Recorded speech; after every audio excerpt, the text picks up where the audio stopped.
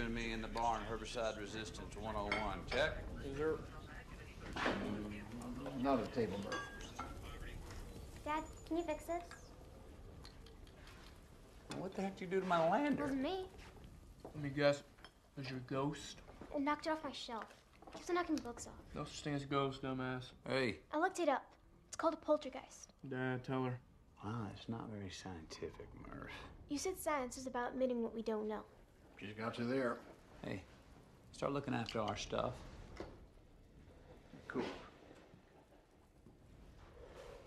Murph, you want to talk science?